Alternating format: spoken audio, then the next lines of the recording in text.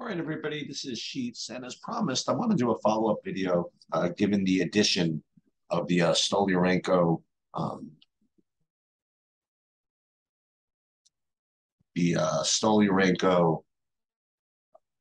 Chandler fight, because I did feel as though that adding an 8K 8,200 fight could change the outlook of the slate, and to some degree, I think that is accurate.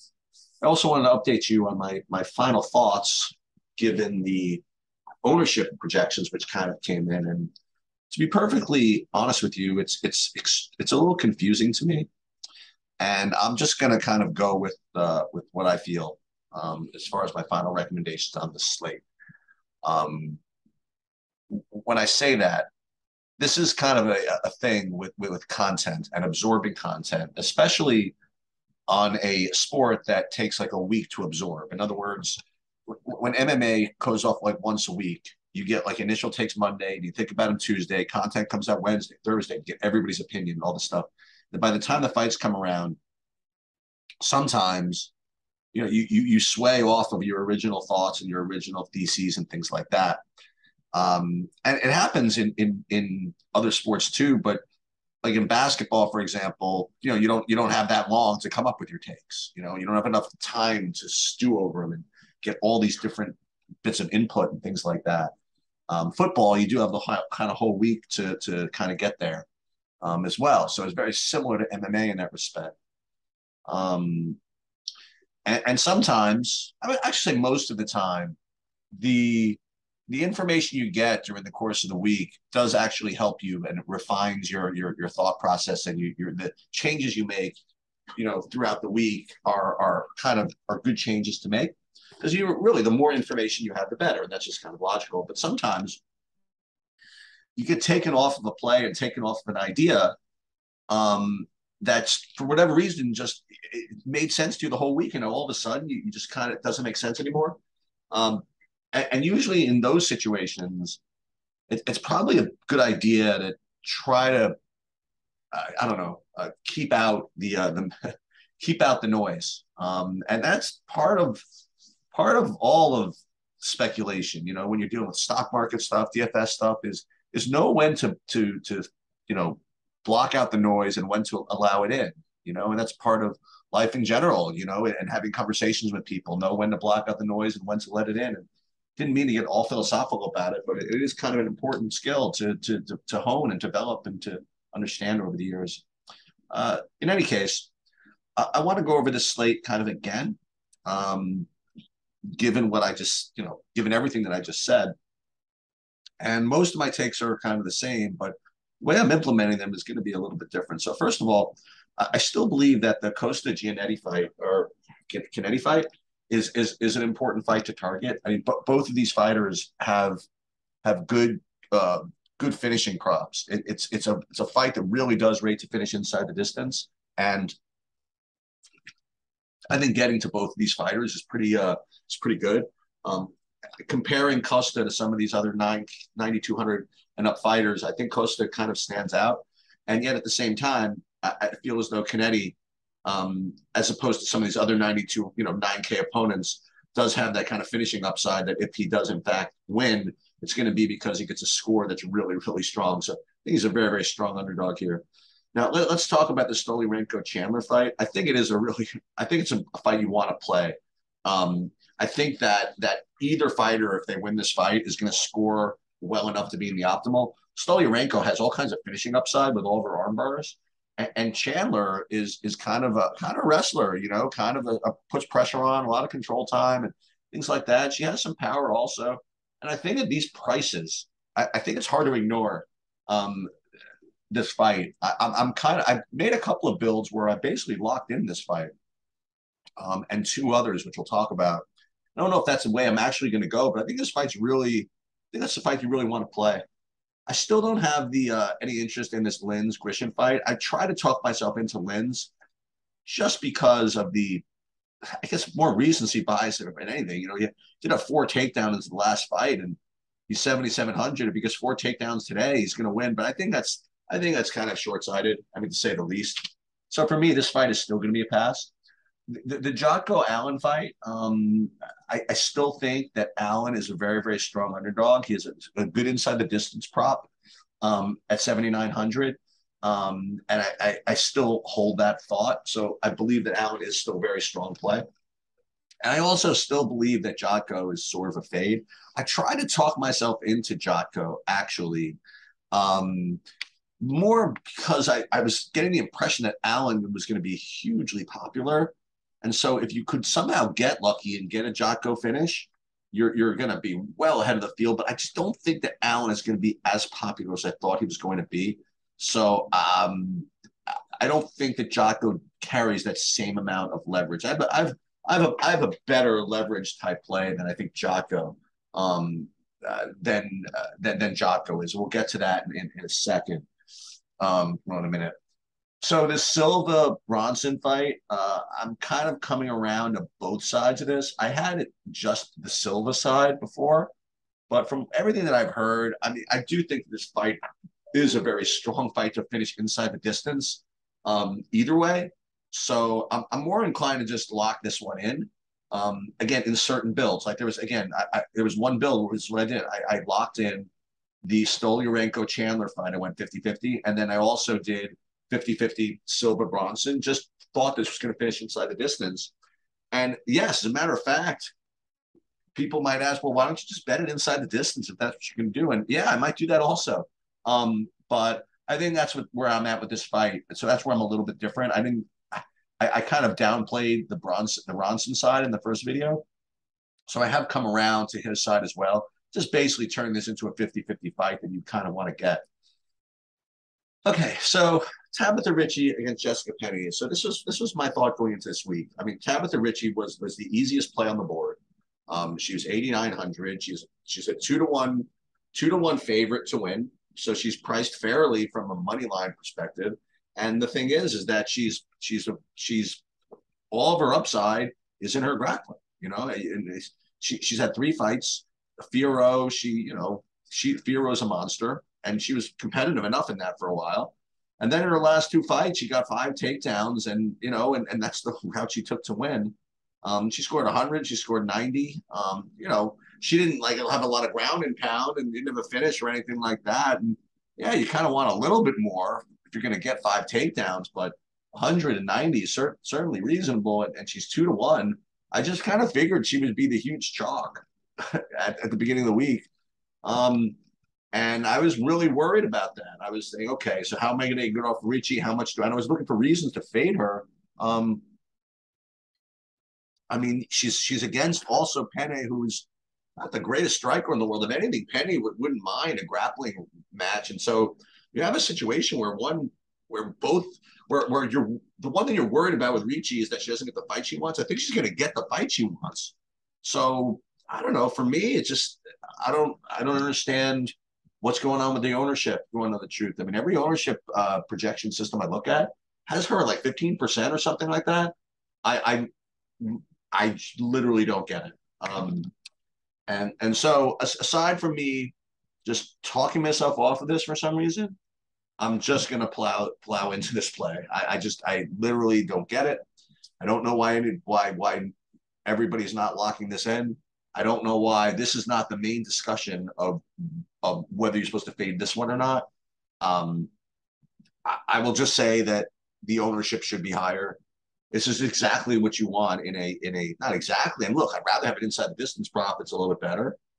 But what else do you want? You have a younger fighter against an older fighter. You have a pure wrestling upside win condition, and the other fighter is probably going to let you do what you want. I don't know. So for me, if you're playing one lineup, you're playing Ricci. If you're playing 10 lineups, you're playing Ricci in all of them. And if you're playing 20 lineups, maybe you play her in only 15 or 16. I don't know. But for me, this is literally the easiest play.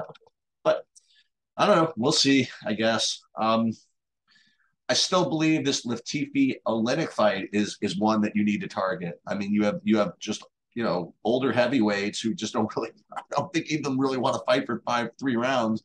I think this finishes either in the first or second round, and at these prices, I mean, that's something you kind of want. I think Oleinik. I mean, I think his entire win condition is in a submission.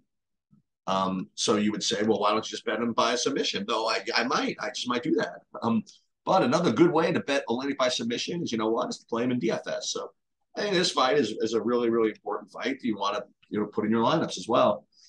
I guess that's why the Richie play, maybe people aren't playing it, because you could get, more finishing upside with guys cheaper like Latifi, or we'll get to Mike Davis in a second.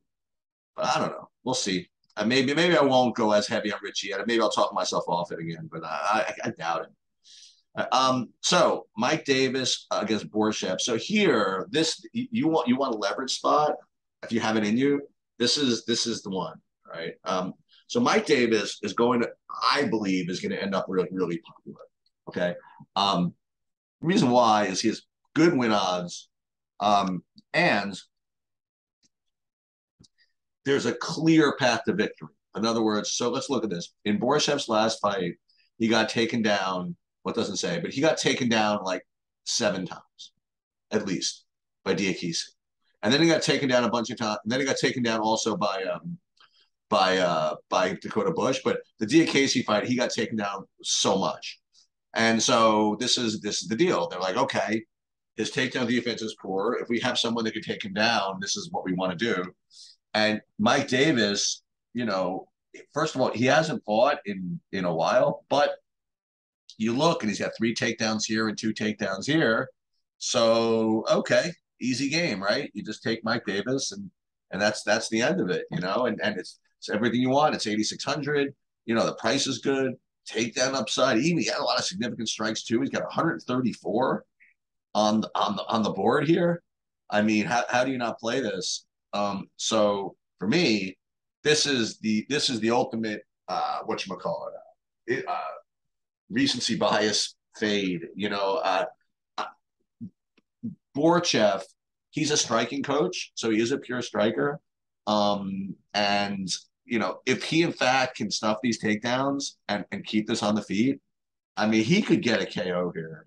And at 7,600, he's going to be, not only is he going to be low owned, but he's going to be significant leverage over what I think is going to be a really high on Mike Davis. Now, make no mistake, Mike Davis is a really, really strong play. Okay, so if you're playing multiple lineups, you definitely want to play play Mike Davis. But you want to talk about a leverage spot, I really think that this is it. Now again, this could go a couple of ways. So I talked about how Borshev, he's works on his takedown defense. One thing that I've heard, he has a decent kind of get-up game that he's been working on. So that can work 2 ways. Number one, if Mike Davis does elect to go this takedown route, and again, that's not guaranteed. Mike Davis is a pure boxer at heart, but he's happened to have, he happened to go for takedowns over the last couple of fights. It's possible that Mike Davis, and we've seen this so many times, where people have, that their path to victory is going for takedowns, and they just don't. We've seen that so much that no one's really allowed to be surprised if this turns into a striking match. However, if he does go for takedowns and then Borshev does get up again, then it might just lead to more takedowns for Mike Davis. So what I'm saying is that this fight is not just Mike Davis or nothing. Like, this fight is a fight that you want to target, and you want to get some of the Borshev. Trust me on this one, okay?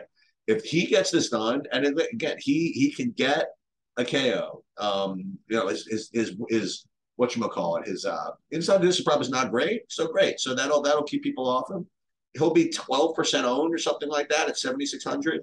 And if he gets there, if he gets that KO, I mean, you are the nuts, because you're fading a very, very popular fighter. So that's one big revelation I guess I sort of have, is especially if we're playing multiple lineups. I mean, it's going to take a bunch to really get a good piece of him, but I think Borshev is kind of a very legit leverage spot off of Mike Davis, who you also want to play. Here's another fight which I kind of changed my mind on, the Castaneda-Santos fight. I was originally into Santos as kind of a live dog at 7,400, but the more I look into it, I actually think that Castaneda is actually a very, very strong GPP play. I mean, I think he's got a nice combination of win odds and some grappling upside. I actually almost think that he is as good a play as Ricci. The reason why is, honestly, I've kind of fell victim to this. There's been quite a bit of fighter speak where the coming out of this training camp, um, from what I hear, Castaneda is going to be going for grappling, and I just don't find it hard to believe that they would just say that for no reason. You know, it's not like he's a big underdog and he needs to confuse the opponent. You know what I mean? Like I think he's really I think that is what he's going to do, and you throw the grappling upside into a good win odds situation. I think he's really safe. I think that he's uh I think that he is has more upside than I originally had thought, and I think that also the fact that he's going to be, going for some grappling maybe, it reduces Santos's win condition a little bit, because Santos we were thinking about playing him in part because he has a good inside the distance prop, but I don't think he's going to be able to have a great inside the distance chance if Castaneda is coming at him with a lot of wrestling, a lot of grappling, if that's in fact the case. So that's my one upgrade. Another big upgrade from my original video is Castaneda much more than I thought.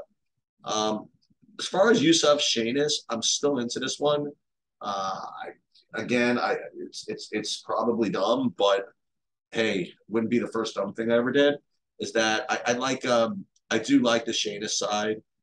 He's if for maybe if I don't like him to win, I'd like him at the very least to make Yusuf work such that the 9,500 price tag doesn't pay off, which is to me important enough, And the thing is that I was actually expecting Shanis to get like a lot of 6,700 love because you know what, he's a wrestler, But what happens is that he's a 10-1 underdog. So you plug him in the projection systems, you put his low win odds in, he's just not going to show up anywhere, which means he's going to end up being really, really low owned. I mean, if I told you that I'm giving you a wrestler at pure wrestler whose entire win condition is based on wrestling or whatever it is, and you have a guy, Yusuf, who's kind of fishy in a way, I mean, wouldn't you want to play him at least a little bit? So I'm definitely going to get to him, and we'll see. Who knows? You get that variation where maybe he loses, but he got a couple of takedowns and maybe he scores 40 points. Who knows? But I'm still taking a shot on the terrible play of the Don Shanis, and I'm almost certainly not going to get any of the Yusuf. But here's what I will say: that if I'm going to get Yusuf, it's going to be with Borshev. You know what I mean? Like all these like bad plays, like that I have to thinking about. They're over 9K. They don't want to play any of them. Instead of not playing none of them, I'll play them, but I'll only play them with somebody like Borshev. And I think that makes a decent amount of sense. Another guy who I've got another fight, which I've kind of changed my mind on, is the Barcelos-Jones fight. I am giving Barcelos more of an upgrade than I originally had thought. Again, it's because of more fight tape and fundamental analysis. I didn't give Barcelos as much grappling upside in the original take as I think I should have. So with the new Barcelos kind of like take that I have, that it's probably he has more grappling upside than I thought. I think that again, it's going to keep Jones's kind of flyer KO win condition kind of at bay, and it's going to increase Barcelos's upside in his wins. So I'm going to go more on Barcelos and much less on Jones than I had originally scheduled. Randy Brown against Trinaldo. I don't quite have it in me to go to the Trinaldo side. I still think that so here's the thing. The Randy Brown side, I still think that fundamentally it's kind of a poor play because it's 9,300 and his inside the distance prop is poor. But you don't really get these $9,300 young versus old fighters at low ownership all that often, And from what I'm seeing, his ownership is going to be in the teens. And again, that's good enough for me to get to him. But again, I think almost all of my Randy Brown exposure is going to be either compared with Borshev or with Shanis. Okay. And I think it's a really important line of construction discussion. And similarly, in the main event, I same thing. So I went through in my first video why I thought Durham was kind of a fringy, just fishy play. But it was more based on the fact that, listen, she's minus 110 to get a submission, pretty much. So 50% of the time she gets a submission, But of those times she gets a submission, how many times of those are even optimal? You know, if she gets a submission in the 5th round, what does that do for you? You know, if she gets one in the 4th round, what does that do for you? Obviously, if you get in the 1st round, that's great. So I think when you average all that out, I think she becomes like not a great play. I mean, not an awful play, but just kind of an okay play. So again, I think what I'm going to do is something similar with the Mackenzie Dern. I'm going to play her, you know, more than I would have otherwise, but it's probably going to be paired more with the Borshev and the Chanis, you know. So yeah, I think those are going to be that's going to be the idea. Now again, you might have think, well, why did I mention Kennedy in these, like, you know, underdog pools to put with these kind of fishy 9Ks? I think that Kennedy is going to be more popular even than Borshev. And I think that Kennedy is certainly going to be more popular than Chanis. Yeah, he's got a better winning chance, but, you know, listen, everybody sees what I see, and the Kennedy's win condition is pretty well, you know, dedicated to scoring well. So I think he's going to get a little more love than those guys. But yes, I will put Kennedy in some of those aforementioned builds as well with the bad 9Ks. And that's kind of my retake on all of this stuff. So again, just to summarize, I would give upgrades. First of all, I would reiterate my take on Ricci as a strong play. I would upgrade my play on Castaneda. I would upgrade my play on Barcelos. I would add the Stolyarenko Chandler fight to your kind of mix. And I would reiterate my love for the Latifi Olenek fight is kind of again like a both sides. I upgraded Bronson a little bit so that you could play both those fighters. And then I added, look, Mike Davis remains a good play, but I added Borshev to like the pool as a pretty strong leverage play. And as far as guys that got downgraded, yeah, I don't know. I'm not going to play Trinaldo. I'm not going to really get. I don't think I'm going to get to Yan Jonan. Maybe a small amount, but she's going to be popular at that price. So I think when in those types of builds, maybe those builds I end up with more. I don't know. I don't even know who I would play her with. You know, like a popular underdog on this slate doesn't really fit like too many of my builds. You know, so I don't know where she's going to kind of get in there. And again, more Dern than I get let on, but again, only with those aforementioned kind of cheapos. And that'll do it. I think that, you know, you can make some good builds out of the information I've given you. It's an early start at 4 p.m. And good luck.